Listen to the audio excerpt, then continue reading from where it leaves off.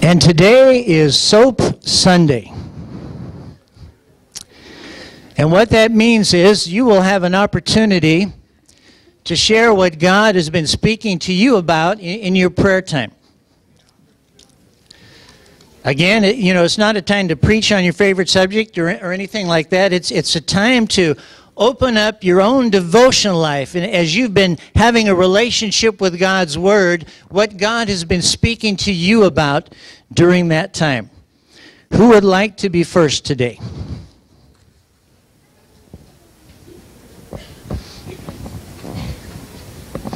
Or I might be preaching. Thank you, Richard.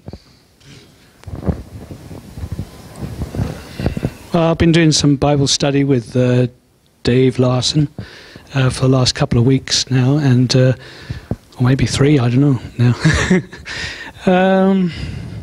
One of the scriptures that we're supposed to be reciting, so to keep it memorized, is from Matthew 22, 36 to 38. And it says, "Teacher, which is the greatest commandment in the law?" So Jesus replied, "Thou shalt love the Lord thy God with all thy heart, with all thy soul, and with all thy mind. And this is the first and greatest commandment." Matthew 22, 36, 38. Observation in this. I observed that Jesus really wants us to do this, because he says it's a must, it's you will, So my application is to actually keep on with the Bible study and, be with Dave Larson and do the Bible studying, and to keep the Word of God in my heart and in my soul and in my mind, and just to carry on as much as possible. And my prayer is that obviously I need Jesus, to be able to do this. I can't do this on my own, because I can fall anytime. So I need Jesus, and I just pray that Jesus would come into my heart and also into your hearts as you study your Bibles, and that he'd keep us all in the straight and narrow. Thank you. Good. Thank you. Amen. It's not everybody that has the scripture memorized that they're going to share from. That's awesome. Dave, are you coming up?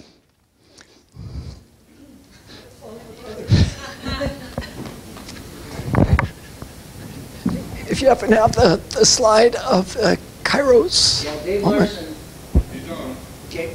Thanks. Anyway, I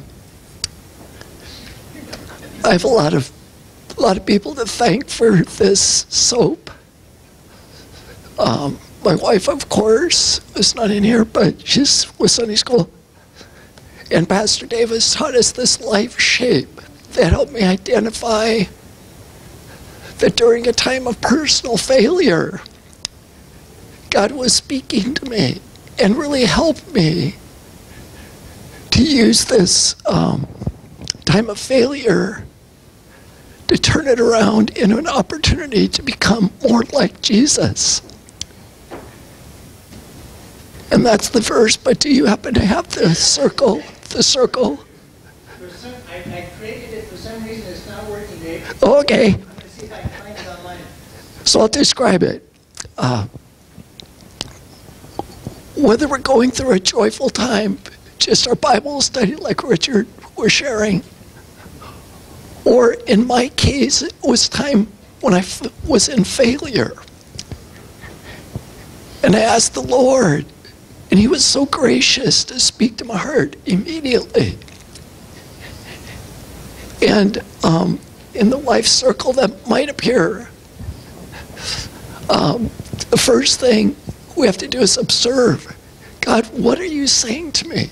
That's where it began. I recognized I was wrong.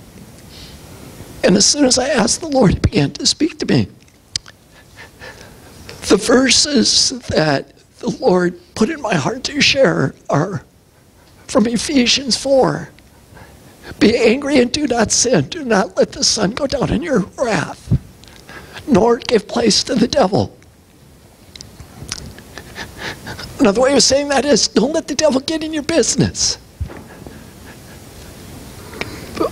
Put up that whole armor of God and say, no trespassing. So here's what happened. A few days ago, now it's been more than a few days, I became instantly angry with my grandson. It was like a switch that turned on without thought or conscious decision. An emotional reaction that was completely overreactive to the situation. When I realized what I was doing a few seconds later, I was overwhelmed with guilt and shame. I felt condemnation. I was now aware of the fact that I needed immediately to repent and pray for reconciliation with my Father in heaven and with our grandson. I truly love and cherish our grandson. So I was shocked at my own reaction. I began to ask the Holy Spirit, what caused such a harsh response? So the first step was, the Lord helped me to observe what was going on. And by God's grace, I wasn't in denial at that particular time. I recognized that this is wrong. This has got to change immediately. So I reflected and I discussed with my wife, pray for me about this. I don't want this to ever happen again in my life. The plan was keep my mouth shut. And it's very simple. And keep my mouth shut until I feel like the Holy Spirit is back in control. Duct tape is also helpful. Just a thought. I carry tape with me whenever I can.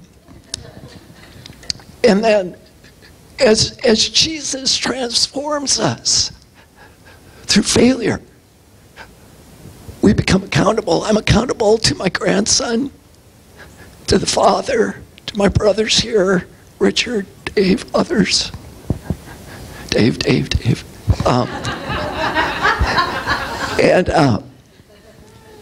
And my wife, of course, and gladly. I'm so grateful for accountability.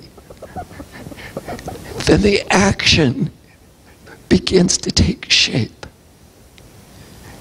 And I'm so grateful for that. So my observation and the application is, I guess I've expressed it. I sought forgiveness from God. I asked God for the right timing to talk to my grandson and ask his forgiveness. And God provided all of the above. I realized that God wanted to use this incident as a kairos moment in my life. And he wanted me to come higher into greater freedom in Jesus. As I was praying and reflecting on what could have happened and caused this angry outburst, the Holy Spirit began to give me insights into my past, into some areas that I had thought were healed, but they weren't. So maybe I'll go to Celebrate Recovery Tuesday. I'm sure I need it, really. So the Lord began to show me some things from my childhood. And I began this kind of like soul cleansing. And with the Holy Spirit, the Lord began to show me some stuff, some garbage that was still in my soul. The pressure began to grow inside of me because I was not forgiving and coming into freedom from these situations. Failure to be attentive to and deal righteously with the small things resulted in a big problem. An explosion that, where did that come from? Because the devil had wormed his way into my business. The devil had wormed his way into some innermost places in my heart. But praise God, through understanding this and the power of Jesus to make all things new in every one of us, I can say with gratefulness to God, I'm healed, I'm delivered, I'm different, I've changed. I'm learning. Duh, God, I can learn. Duh, Dave, come on. So God is so good. And after repentance and prayer for a grandson, God just continued to speak. The Holy Spirit began to continue to cleanse. And I honestly feel more free now than I felt in a long time. So here's my prayer for us as a family, because we are. Father, I thank you for your mercy, your patience with me, with us. Lord, you are so good. Thank you for helping me to humble myself, to repent, and to ask for our grandson's forgiveness, which he granted. Thank you, Holy Spirit, that you brought about reconciliation and healing in our relationship. I give praise and thanks to you, our Lord, for your work of mercy, grace, forgiveness, and peace. All glory to you, God. You deserve it. Amen. Oops, sorry. Dude, I thought sure he dropped the mic, didn't you? Who else would like to share a soap? Come on, Lachelle. Do you promise to hang on to the mic? Okay. Thank you. Okay. So this one, my soap is on John 16:7, and it's the Amplified version, but they're all great, right? It says, "But I tell you the truth, it is your advantage that I go away. For if I don't go away, the Helper, who is the Comforter, Advocate, Intercessor, Counselor, Strengthener, and standby, will not come to you. But if I go, I will send the Holy Spirit to you to be in close fellowship with you." So my observation was the Holy Spirit is infinite, and yet he is designed to be my helper. He is always ready to be there to offer assistance to me. All I need to do is ask and invite him to be with me, inviting him to be with me every step of the way in my life.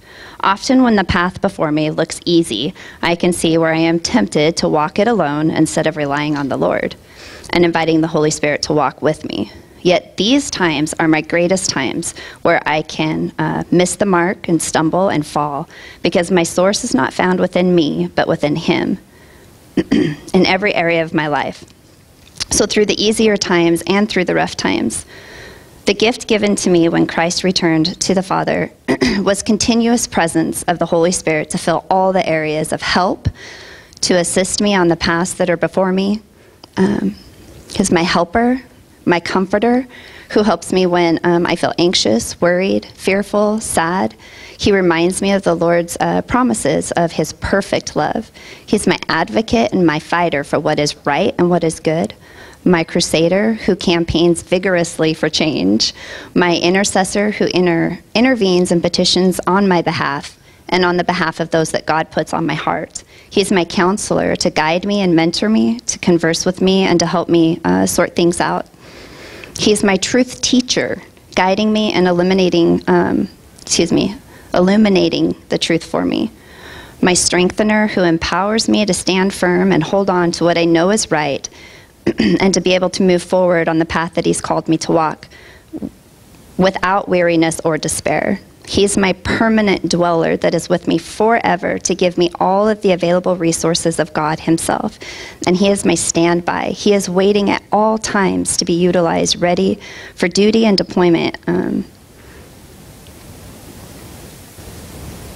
not sure what I wrote there. Anyways, but he is ready, standing by deployment on the basis of the earliest availability.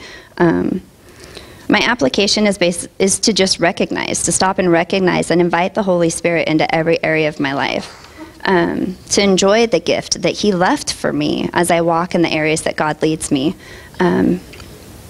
And my prayer is, Lord, what an amazing gift that you've left for me, for us to utilize. An amazing gift that I'm not sure I've fully used to the greatest potential that you've designed the Holy Spirit to be in my life. But a gift that I want to fully begin to embrace in all areas, and to fellowship with and be close through the Holy Spirit. Holy Spirit, thank you for being so readily available to me, always in every area. Your help is truly what I need to continue the walk that the Lord has set before me, and to walk it in joy and peace, regardless of the circumstances that surround me. I am awed by the power and the glory of your Spirit within me, Lord. Someone so infinitely great could live within me. Someone who I deem as so very small. Thank you for choosing to dwell within me, within us, and permeating me with your presence. In Jesus' name.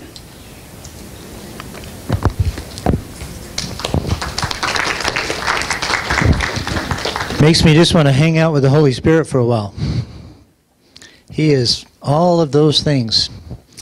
Who else would like to share a soap today? Come on, Carrie-Anna.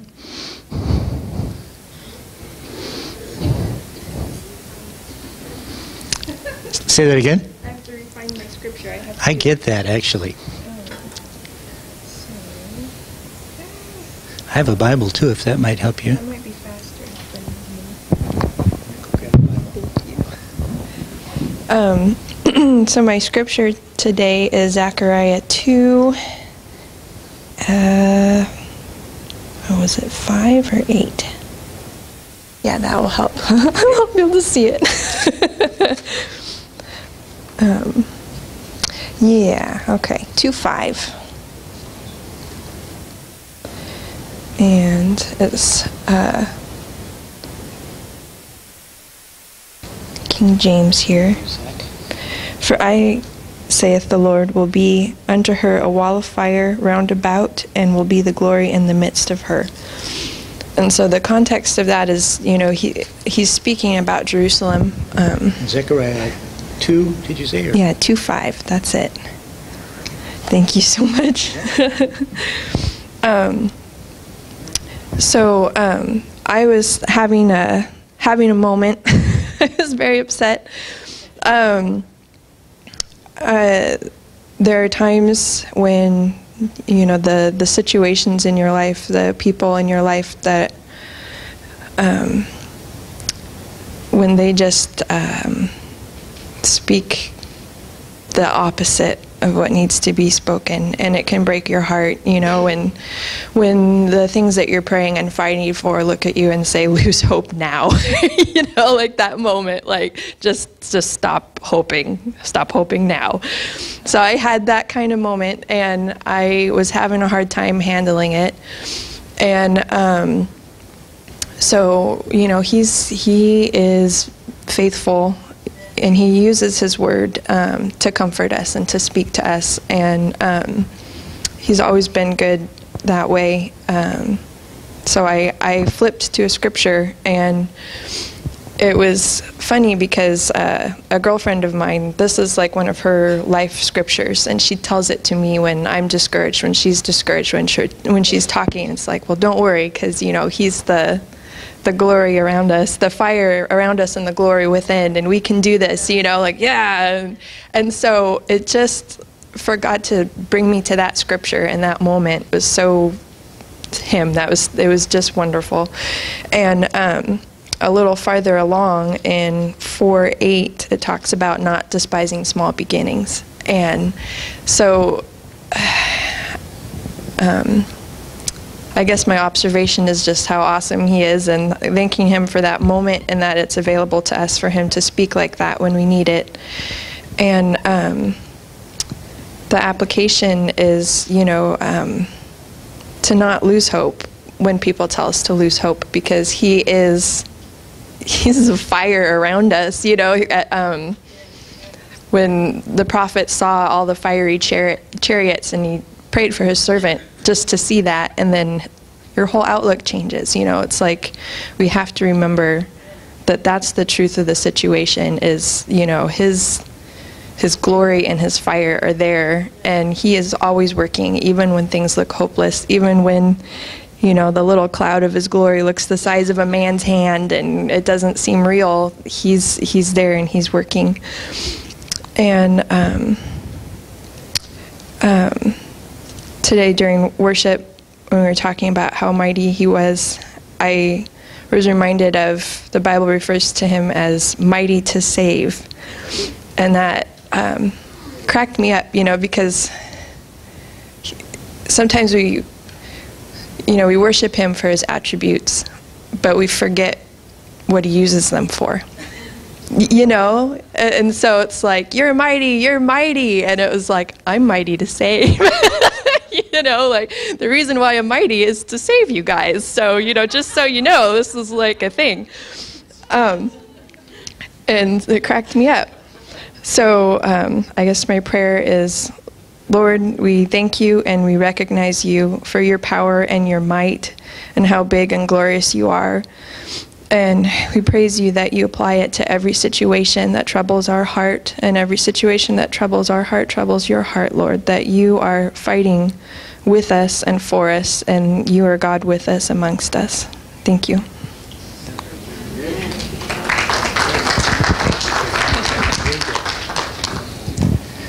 Amen. Does anybody else have a soap to share? Okay, come on. That's okay. You know, there was that time for everyone. Can it be more than a verse? Like together, or like Psalm 61. You've got 6 minutes. Okay. All right. Psalm 61 has really been ministering to me. Wow, my screen's totally dim. But the part, I mean, it all speaks to me. He hears our prayers. It's like, oh God, hear my prayer, listen to my heart's cry. For no matter where I am, even when I'm far from home, I will cry out to You for a father's help. When I'm feeble and overwhelmed by life, guide me into Your glory where I am safe and sheltered. Lord, You are a paradise of protection for me. You lift me high above the fray. None of my foes can touch me. When I am held firmly in Your wraparound presence, keep me in this glory. Let me live continually under Your splendor shadow. Hide my life in You forever.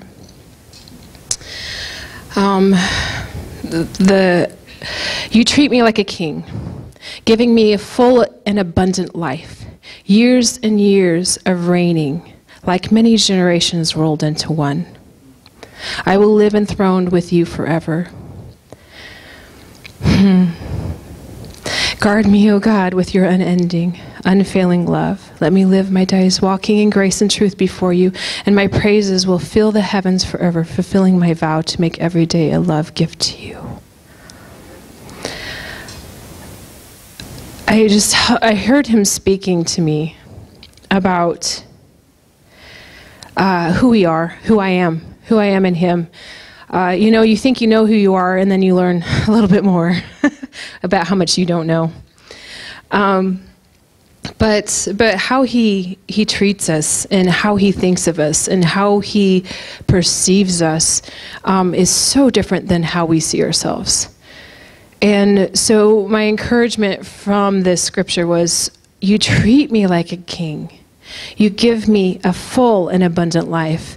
And it was like, you need to believe that, and you need to declare that and proclaim that over your life, because, man, I don't feel like that. You know, our feelings can change and shift and blow us to and fro, but, you know, He's always constant, and He's always there with you.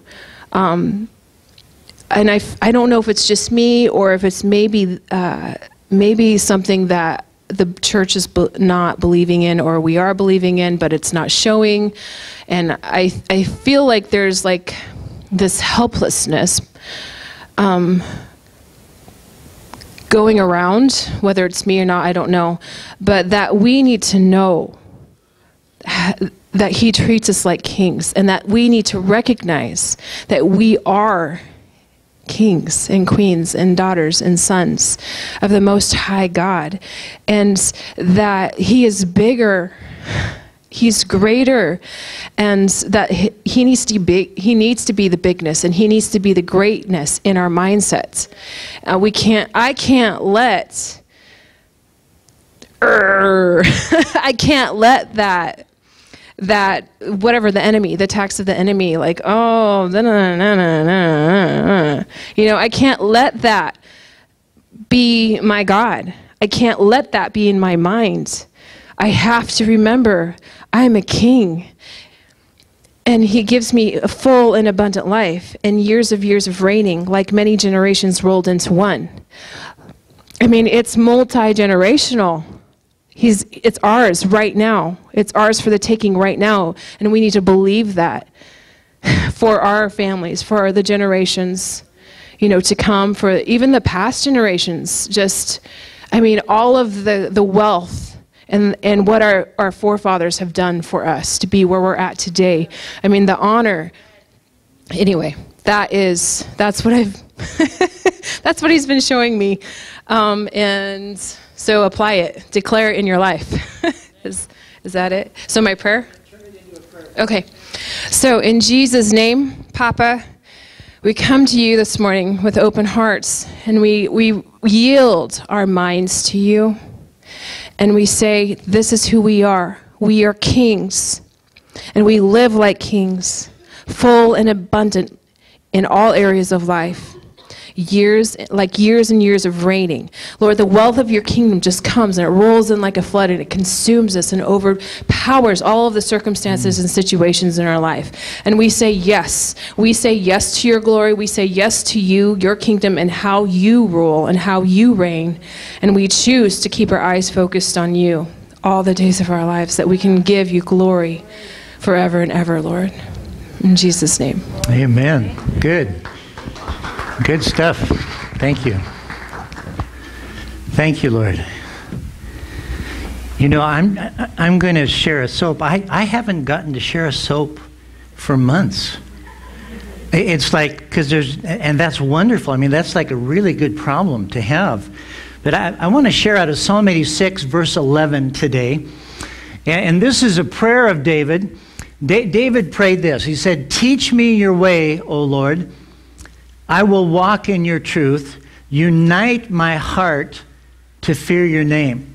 Now, if you read the Bible every year like me, you've probably read that verse many times. I've even prayed it. When I find a prayer in the Bible, I like to take that into my own prayer life.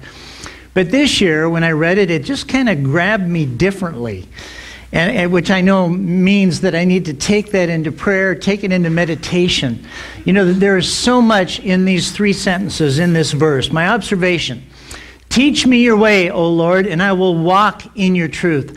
The cry of the psalmist is for God himself to teach him his ways. He didn't want to just learn more about God. He didn't just want someone to teach him about God. He wanted God himself to teach him his ways. And the result would be, I will walk in your truth. If you teach me your ways, I will walk in your truth. If you teach me, I will walk in it.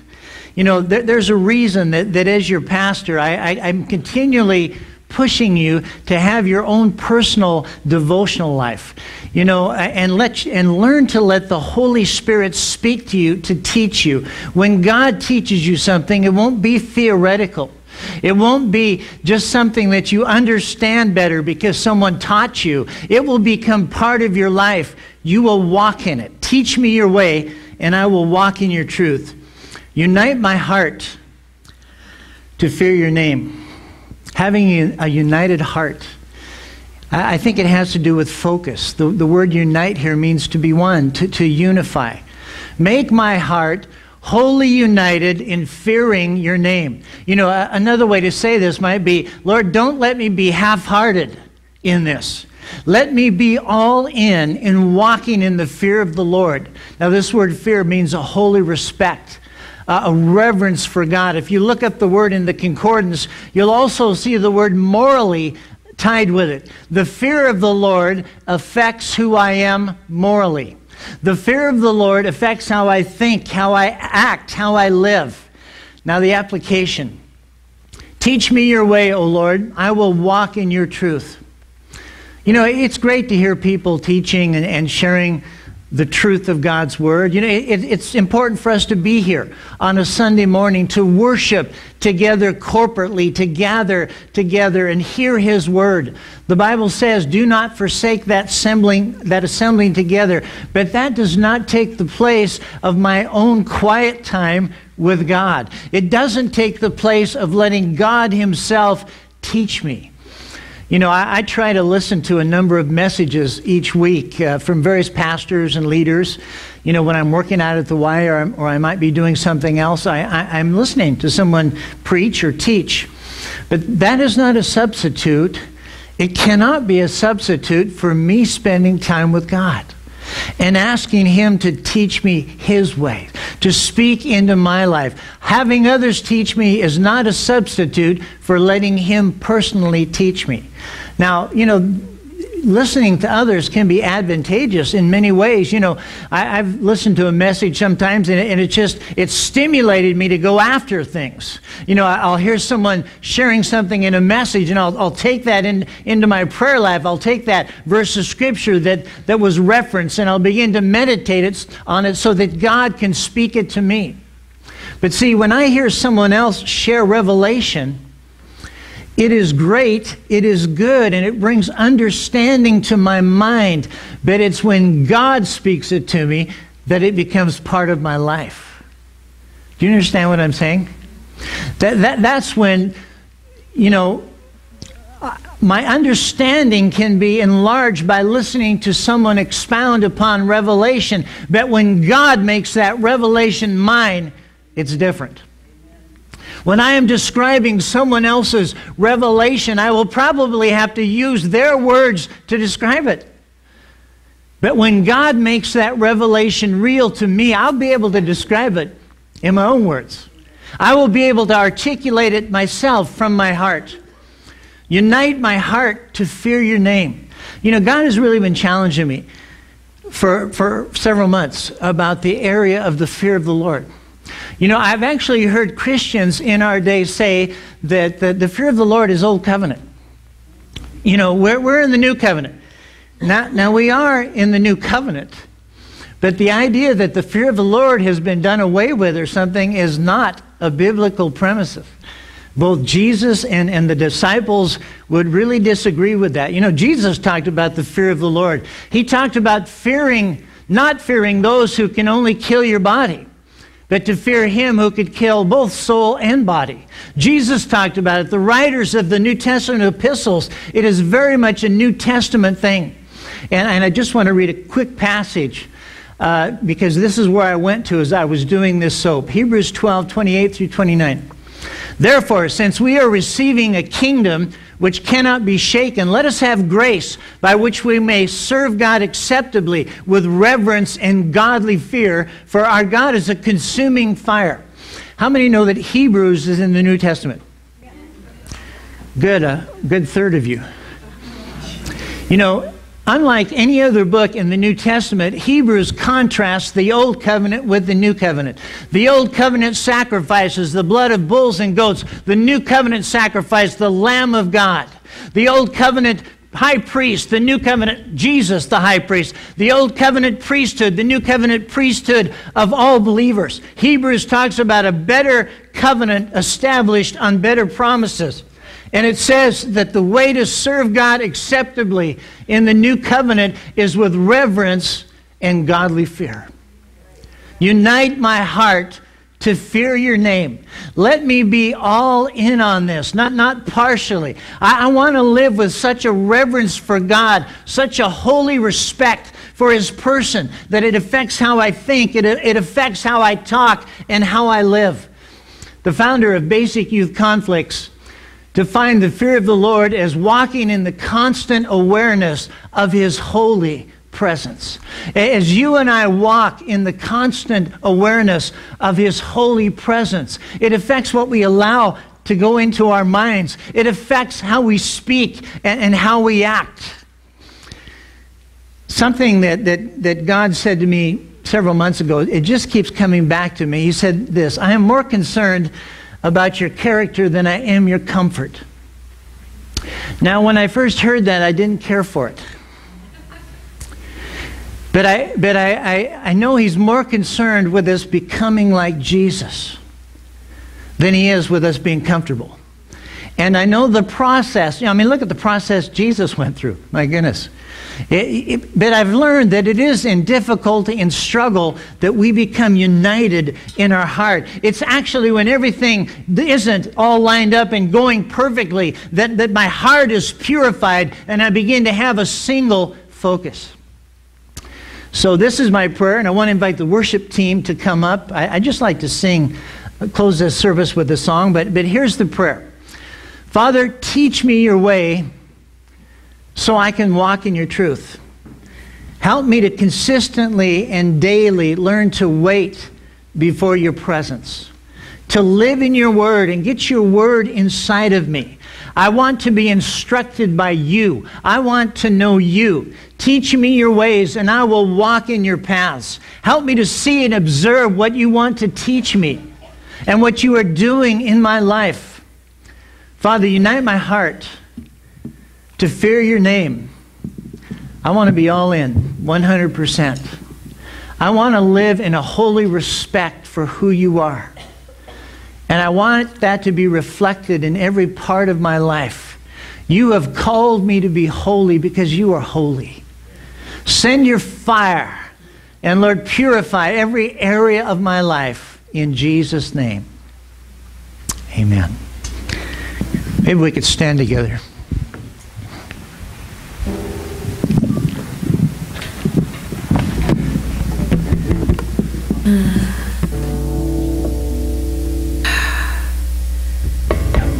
Can we just ask Holy Spirit to send us fire?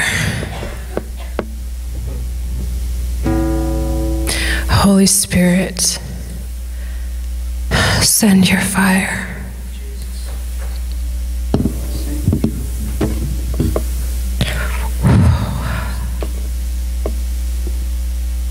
You guys, my heart's broken right now. Holy Spirit, send your fire.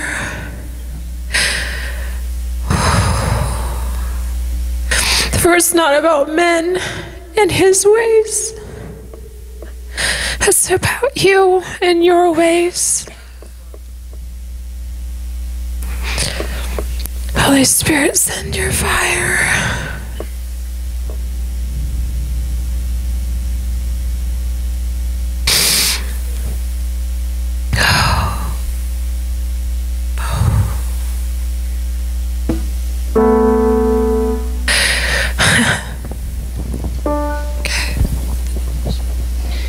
Okay, this is going to be hard for me, but I was battling sharing this earlier. Then when he spoke and then everything paused, I was like, okay, God, you always have a way of doing this with your Holy Spirit. But he given me Exodus the last couple years, actually. It's been kind of a trying time for us. I mean, we've just went through a lot of stuff. And anyway, God gave me Exodus 20, 18 through 21. So when the people saw the thunder and lightning and heard the trumpet and saw the mountain and smoke, they trembled They trembled with fear. They stayed at a distance and said to Moses, "Speak to us yourself, and we will listen, but do not have God speak to us, or we will die."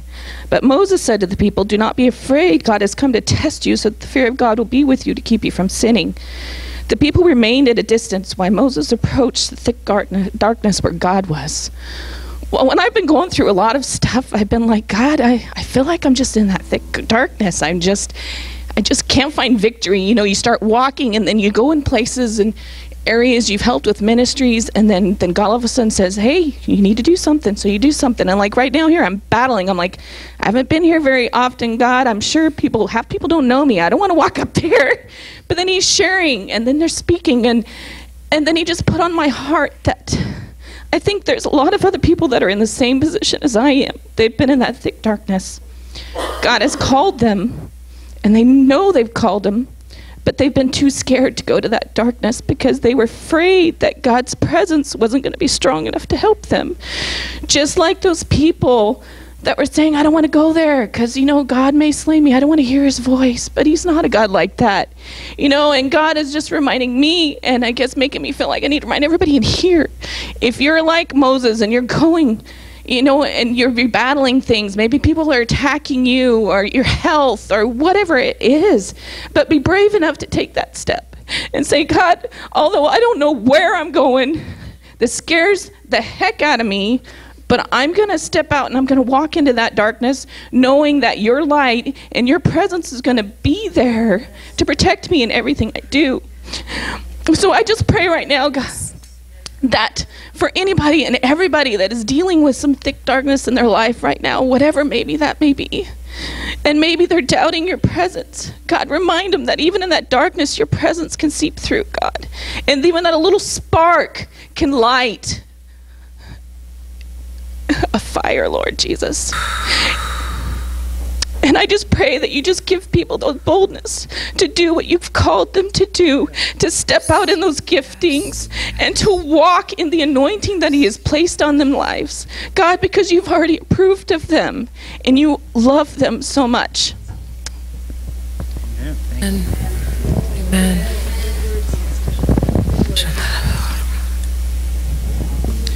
Receive that.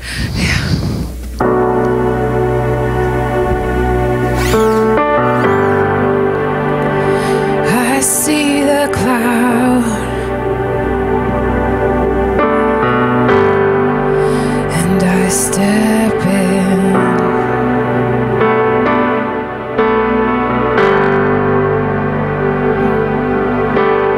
I want to see your glory like more.